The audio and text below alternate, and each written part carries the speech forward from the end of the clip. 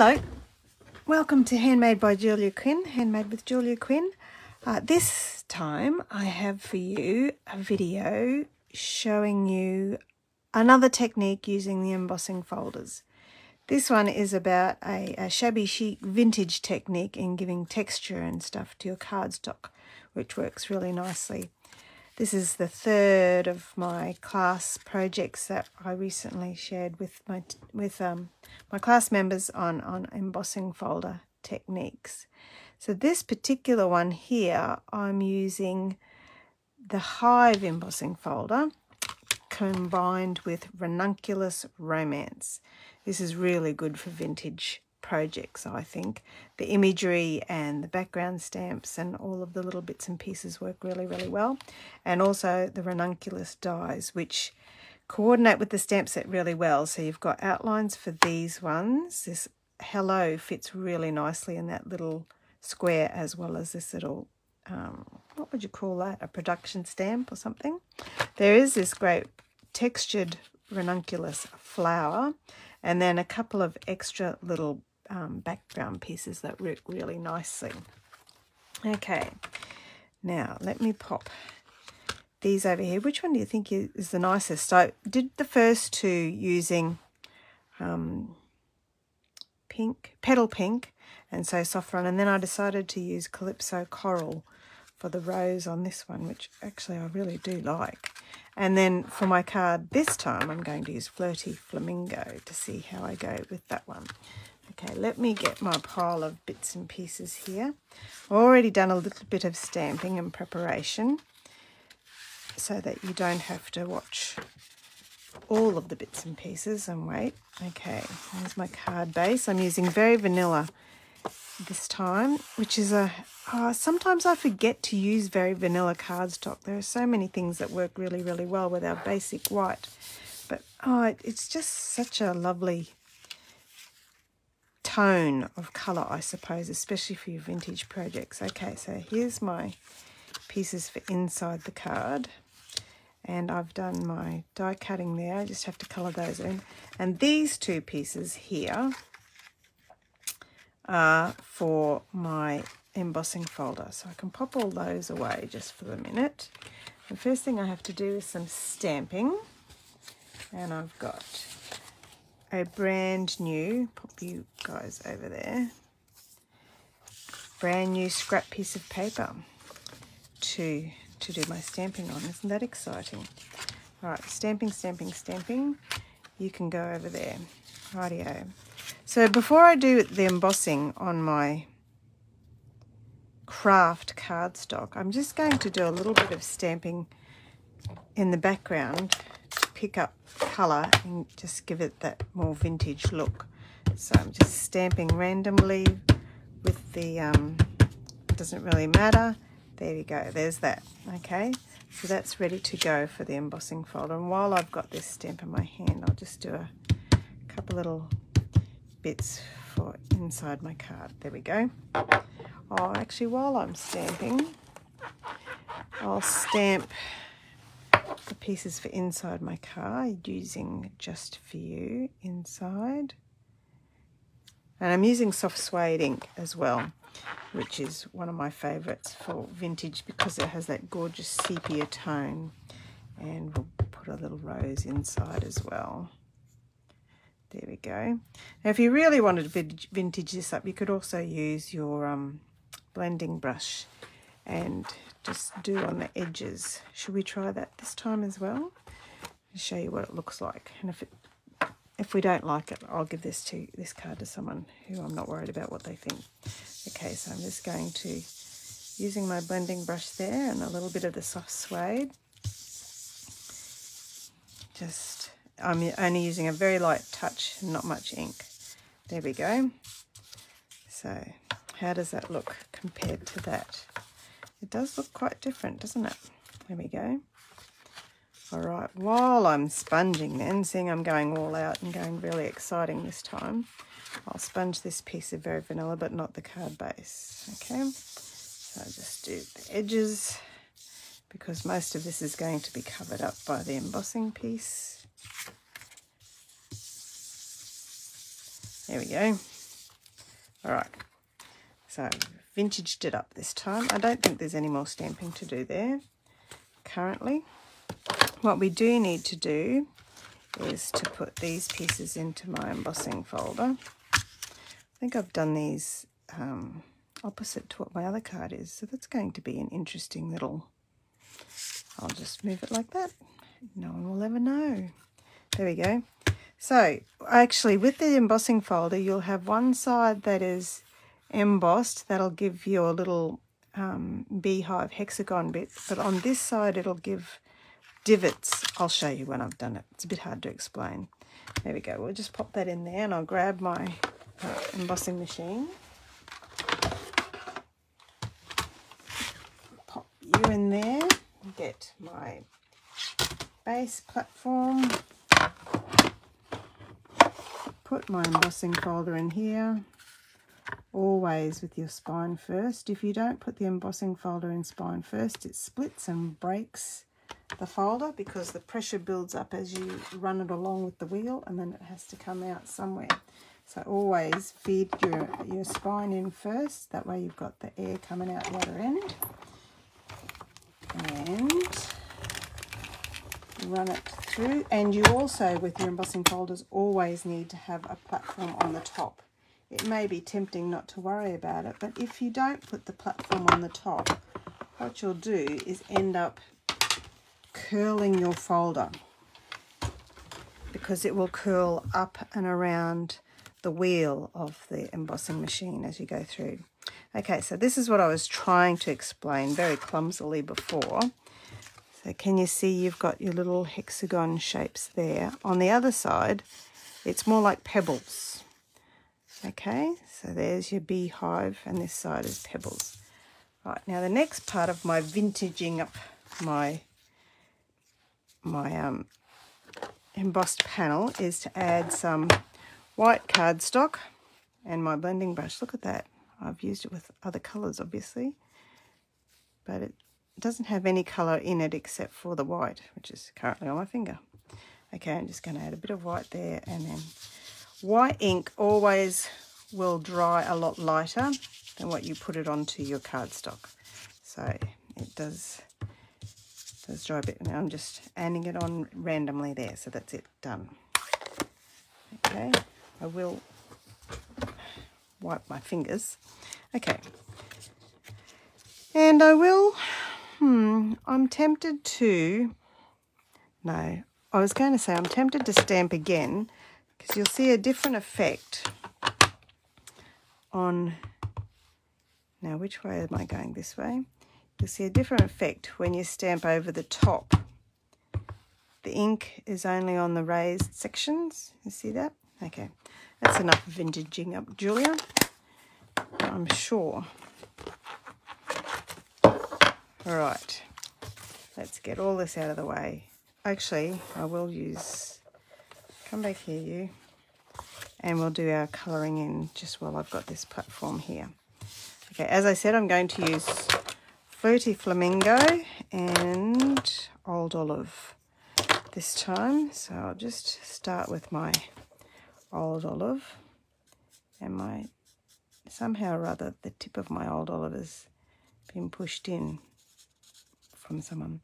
Now I'm not going for particularly precise colouring, I'm going for vintage colouring. That's going to be my excuse for lots of things, I think. Get me out of trouble for everything. Just say I'm being artistic. My favourite, absolute favourite artists in the world are the French Impressionists. I have always had a thing for the French Impressionists. And if you have a good look at the French Impressionistic paintings, they show brush strokes. They are not at all graphic in the rendering of their images, but the colour and the light is stunning. And the movement in the imagery is stunning. So I'm always aiming for that sort of gorgeousness. All right, I'll just, oh, I missed a couple of leaves there. Just add some yellow here. So I'm not going, the opposite to French Impressionist paintings is a graphic style, which is what your cartoons are. graphic novels and things like that. And a lot of advertising can be in a graphic style, which is flat, usually flat, smooth colour.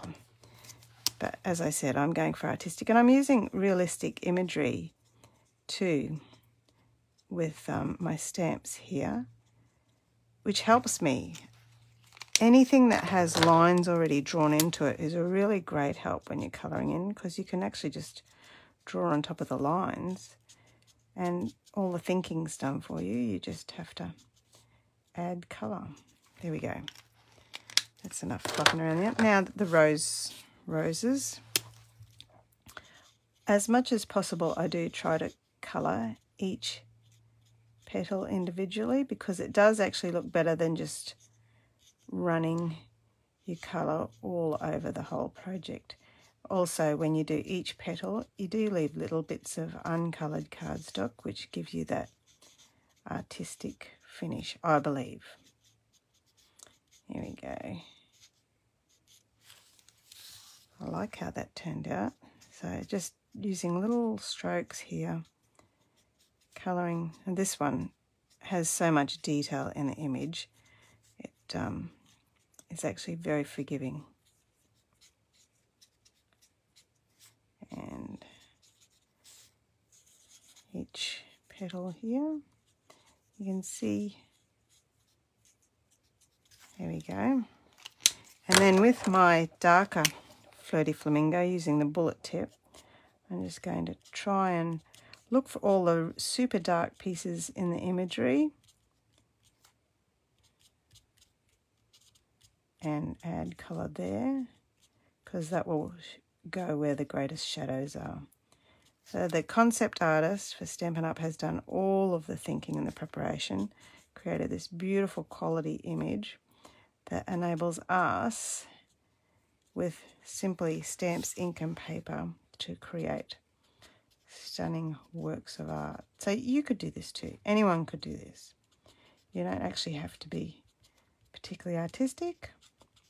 You just have to love what you're doing, actually, because then you'll put in a bit more time and care, probably more than I am. There we go.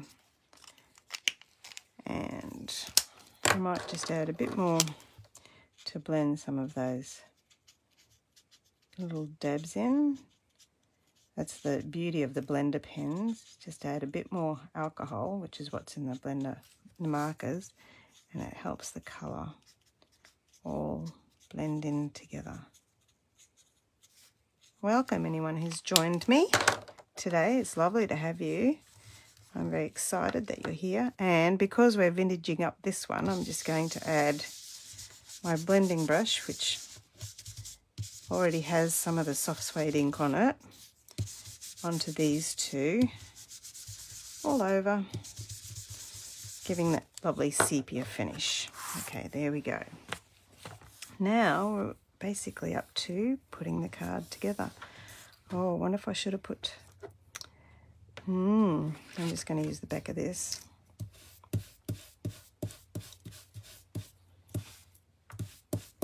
There we go. Just a little bit of tone. All right, let's put the inside of the card together first.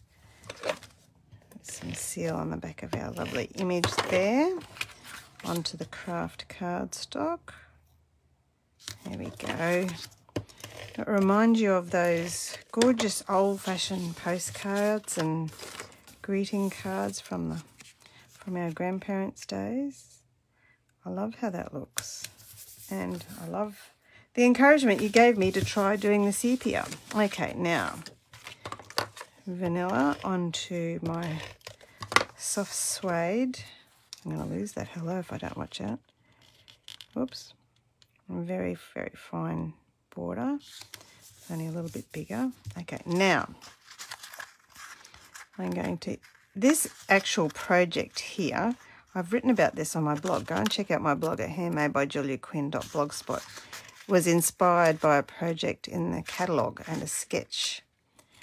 I posted it last Sunday, so you may have seen it around the ridges. There we go. Look at that. Isn't that great? A bit more because it's been softened by embossing it already, it's super easy to rough it up and give it that vintage look. Okay, 1, 2. There's my first piece, just there. And then my strip over the side. And I don't even know whether that's up the right way or not. There we go. Nicely done. Oh, and here's something else I should probably add some colour to. Hang on.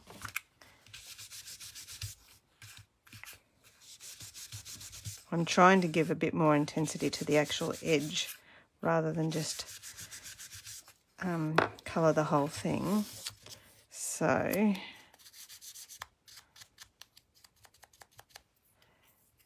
that way it might look a little bit more 3D. It does have a beveled edge on it because of the gorgeous dye. All right, now use some mini glue dots on that. No, what are these called? Mini dimensionals on there. Pop you straddling the divide. That was part of the sketch. I would never have thought of splitting 2 panels like that, but it just looks gorgeous when you actually do it. Okay, I need larger dimensionals for you. Oh, there's a practice one I did on the back. And skinny dimensionals for you. There we go.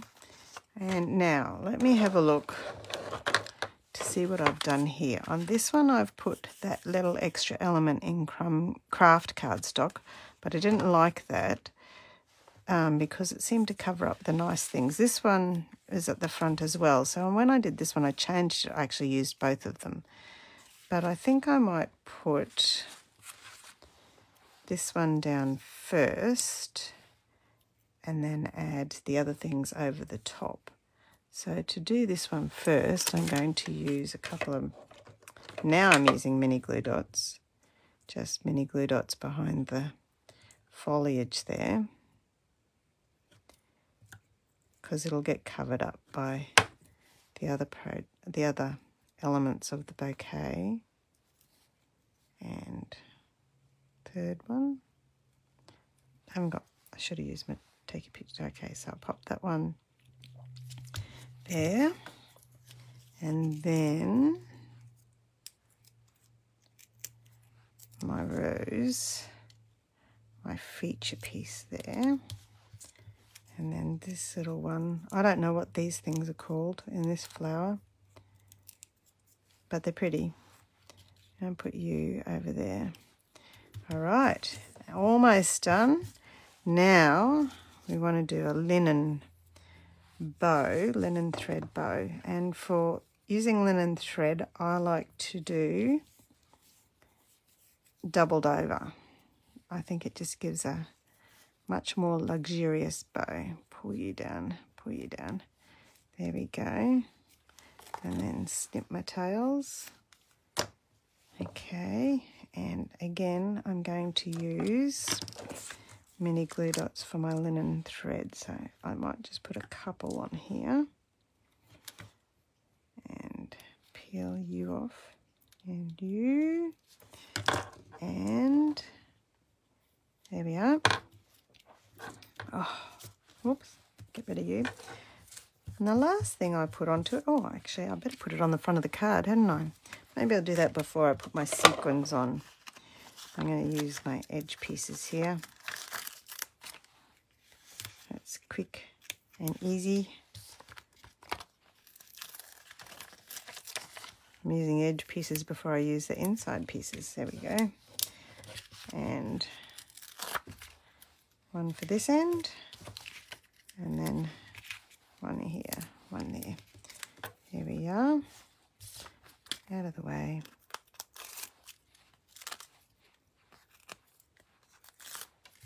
Okay. Oh, I've made a huge mess today. Good grief. Let's put you on to the front of the card. And I had the sequins here a second ago. Here they are. These are the, I don't know what they're called, sequins. They're in the mini catalogue. One there. They're fairly muted, which I thought was nice for the vintage look here. Another one up there. So you can't really see them too much. But I just think they look really, there we go. Okay. So there's my 4th card in this collection. Which one is your favourite? Leave a comment and let me know. Those two are the same. So this one is in Calypso Coral. This one's in Flirty Flamingo. This one's in Petal Pink. Thank you so much for joining me.